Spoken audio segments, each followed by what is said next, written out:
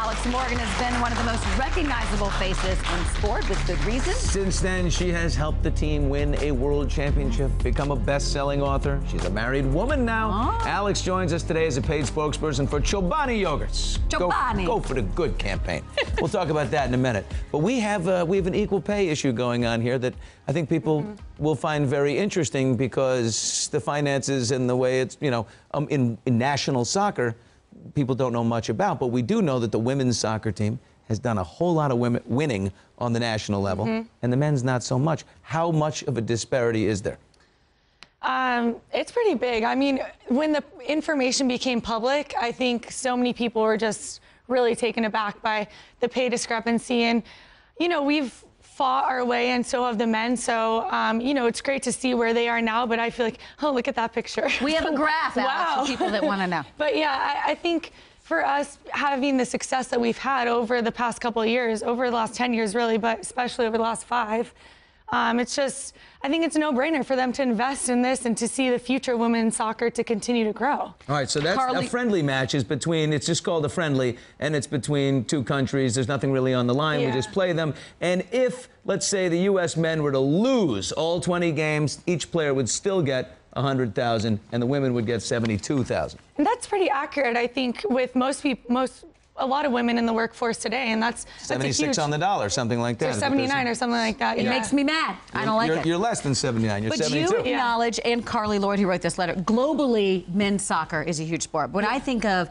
U.S., I can name so many women's players, not so many men's players, but I like what Carly wrote. She says, I understand that the Men's World Cup generates vastly more money than the women, but the simple truth is that U.S. soccer projects that our team, your team, will generate over $5 million in profit, while the men will lose $1 million. So if you just look at those numbers alone, why is there any kind of discrepancy?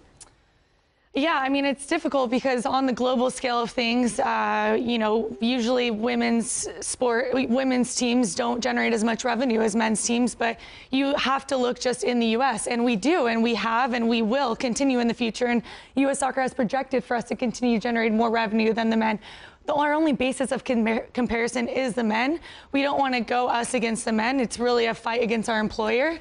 But that's the only basis of comparison that we have right now. What would help greatly is if the men also took your side and spoke up for you. Have they been silent mostly, or are they, not to create a rift here, but a couple have spoke up in our favor. I mean, Landon Donovan, former national team player. Tim Howard, current player. That's pretty much been the two that have been a little more vocal than the rest of them. It would be great to have their support. And obviously my husband playing in the MLS, him and his team, I feel support us very much so, but would be great to have more public support from the guys. What does your husband say about all this?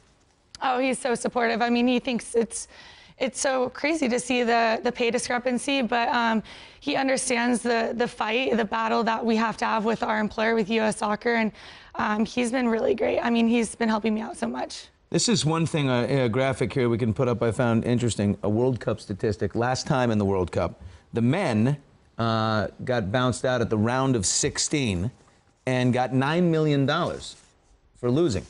And the women went on and won the whole darn tournament and got $2 million for winning. So men go out at 16, they get 9. You guys win and get 2. That's a whole different problem, though, because that goes from FIFA, because that's FIFA. That's FIFA, that's okay. That's the money that FIFA allocates for each men's team that wins based on what they feel is fair, based on the marketing dollars that they receive or what. So that's a whole other issue. Right.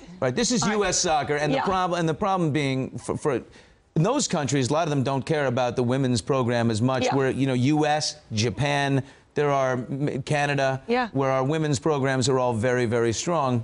And the ratings, I mean, television ratings, when you guys, last year's World Cup title game, 23 million people watched. I mean, we beat out NBA Finals, I think World Series. So, it's comparative to all of the major men's sports and leagues in the U.S. This one gives me a beef right here. This is people at home can relate to, too. Per diem, so that's what you get when you're on the road. Okay, men get $75 per day. Women, 60. Just make it fair. You're going to eat great. You can go out to eat and grab something fun. Like, why is that a little discrepancy there? Yeah, it's a little weird, yeah. All right, It bugs me, Alex. I'm mad. Listen, here's what U.S. I know, Soccer me too. says about in an official release here, what they say. Our efforts to be advocates for women's soccer are unwavering. We are committed to and engaged in negotiating a new collective bargaining agreement that addresses compensation with the Women's National Team Players Association to take effect when the current CBA expires at the end of this year. It sounds to me that they're saying we're going to get into this and we're going to do right. Do you have faith in that?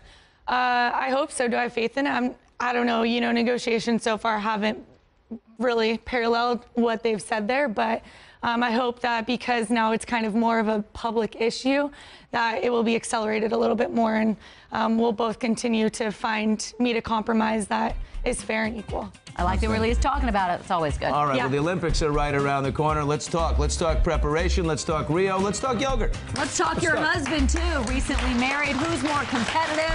I need the ring, the proposal, the wedding, the whole bit.